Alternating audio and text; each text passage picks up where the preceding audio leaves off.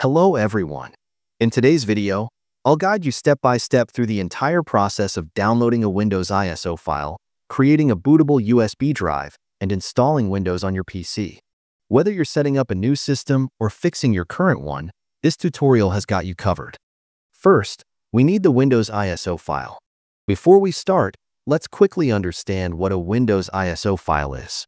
An ISO file, sometimes called an ISO image, is a single file that contains an exact copy or image of the entire contents of a CD, DVD, or Blu-ray.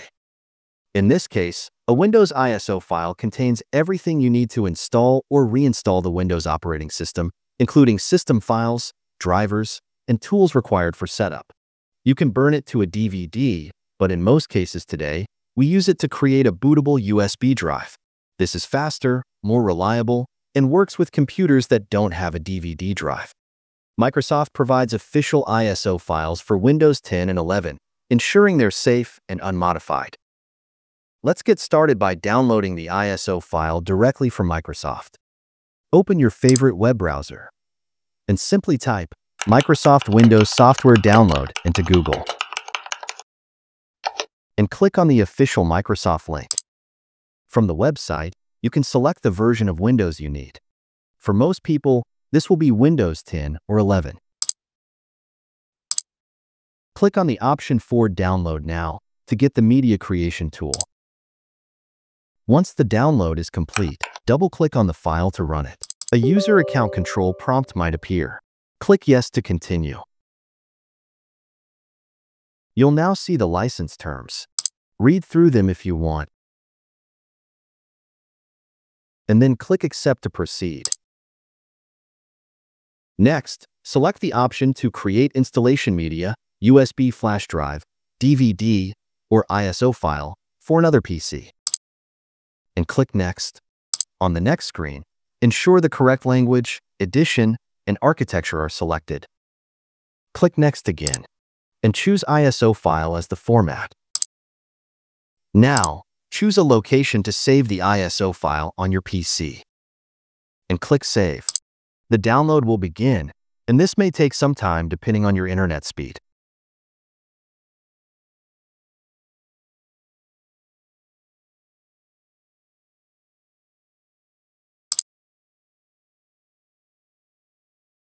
Next, we'll use a tool called Rufus to make the USB bootable.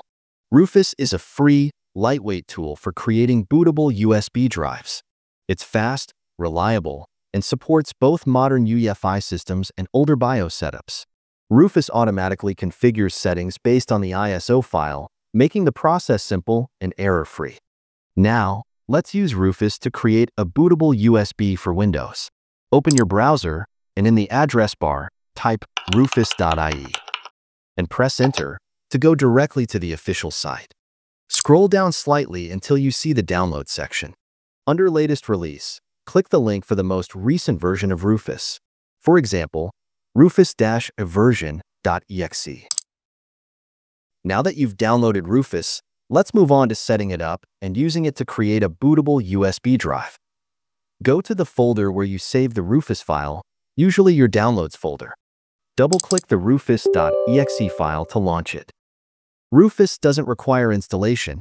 It runs directly as a standalone program. Now, plug a USB pen drive into your computer. Make sure it has at least 8 GB of space and that you've backed up any important files because this process will erase all data on the USB. First, check the device drop-down menu. This should automatically display the USB drive you plugged in earlier. If you have multiple USB devices connected, make sure to select the correct one. Double-check this to avoid accidentally formatting the wrong drive. Next, under Boot Selection, click Select and browse to the location where you save the ISO file. Click Open to load it. Next, let's take a closer look at two very important settings in Rufus: Partition Scheme and Target System. These determine how your bootable USB drive will work with your PC's hardware and firmware. The partition scheme defines how data is organized on the USB drive and how your computer will access that data when booting up. There are two primary options you'll see in Rufus: GPT and MBR. GPT stands for GUID partition table, and it's the modern partitioning style. It's used for computers with UEFI firmware, which is common in newer PCs and laptops. If you have a system built in the past 5 to 10 years, it's very likely that it supports UEFI. Advantages of GPT. It supports larger disks, over 2 TB, faster boot times, and more partitions. If you're installing Windows 10 or 11 on a modern PC, GPT is usually the better choice. MBR stands for Master Boot Record. This is the older partitioning style, used for systems with legacy BIOS firmware. If you're working with older PCs, especially those from before 2012, MBR is often the default. Advantages of MBR.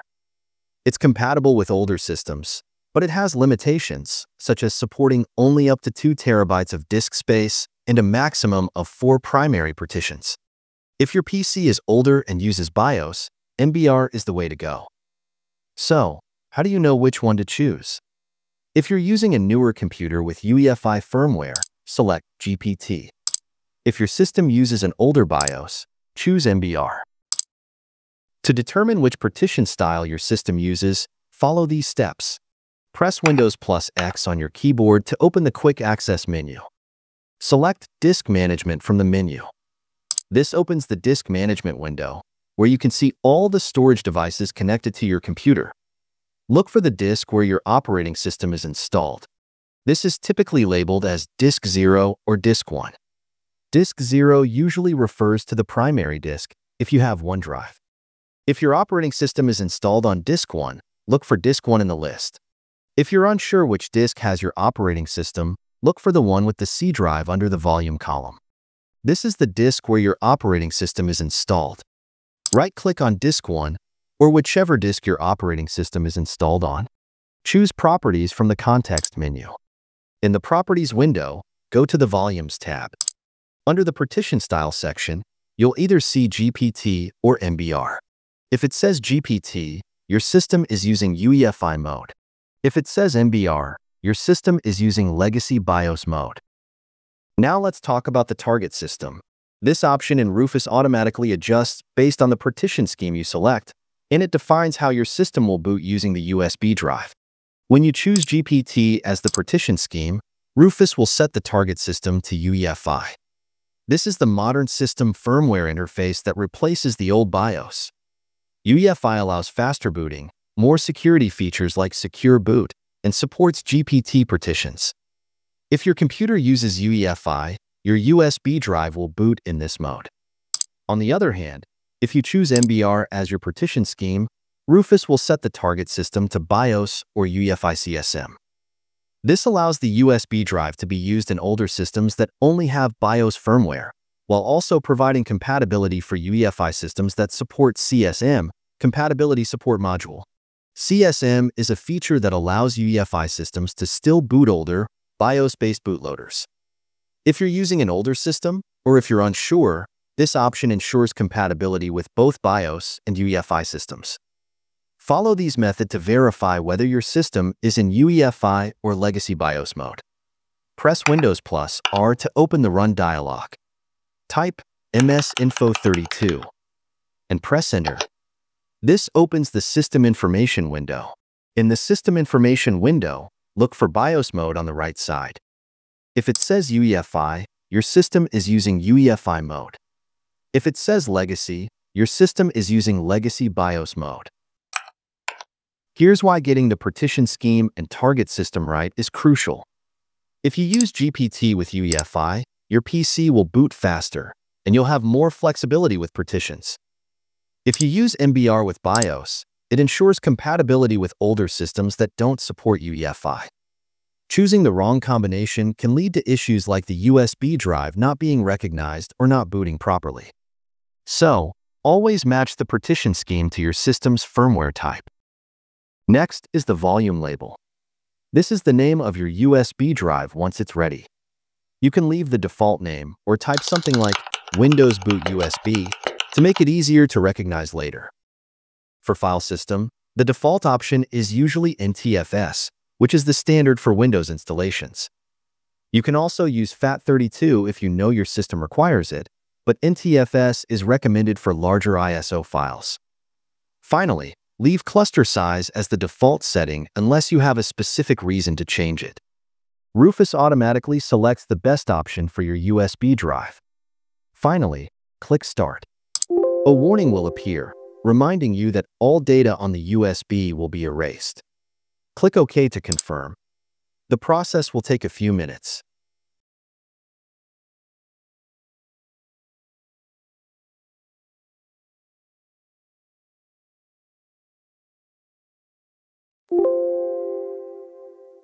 Once Rufus says ready, your USB is bootable. You can now use it to install or repair Windows on any compatible PC. Now that your USB drive is ready, it's time to install Windows. Insert the bootable USB into the PC where you want to install Windows. Restart your computer and enter the BIOS or boot menu. This is usually done by pressing a specific key like F2, F12, Escape, or Delete during startup. Look at the screen or your PC's manual for the correct key. In the boot menu or BIOS, change the boot order to prioritize the USB drive. This ensures the computer boots from the USB instead of the hard drive.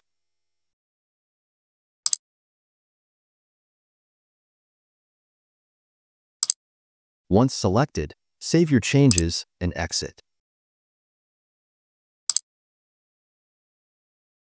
Your computer will now boot from the USB, and the Windows setup screen will appear. Choose your language, time format, and keyboard layout. Then click Next. Click Install now to begin. Next, enter your Windows product key. If you don't have one yet, click I don't have a product key. You can activate Windows later. Choose the version of Windows you want to install, such as Home or Pro, and click Next. Accept the license terms on the following screen. Now, select Custom. Install Windows Only Advanced. This option allows you to perform a fresh installation. Choose the drive where you want to install Windows. If you're reinstalling, you may need to delete existing partitions, but be cautious as this erases all data.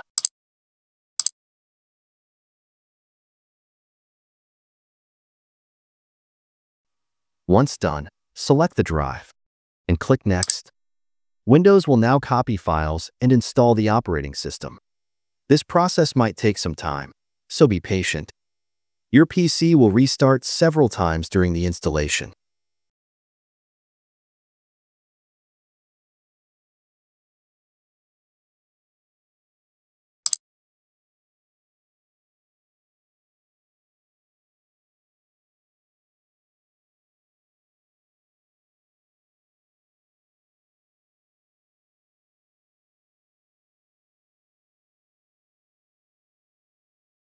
After installation, Windows will prompt you to set up your device. Follow the on-screen instructions to create a user account, connect to Wi-Fi, and adjust your settings.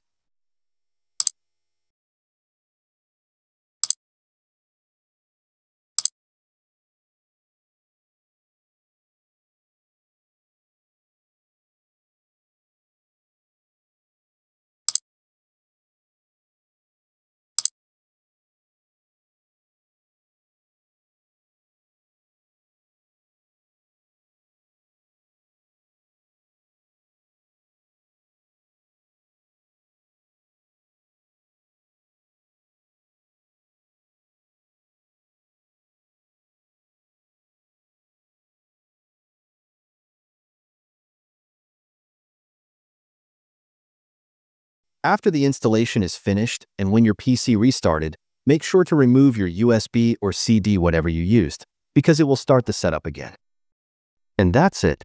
You've successfully downloaded a Windows ISO, created a bootable USB, and installed Windows on your PC. If this video helped you, don't forget to hit the like button and subscribe for more detailed tech tutorials. Got questions? Drop them in the comments below. Thanks for watching, and I'll see you in the next one.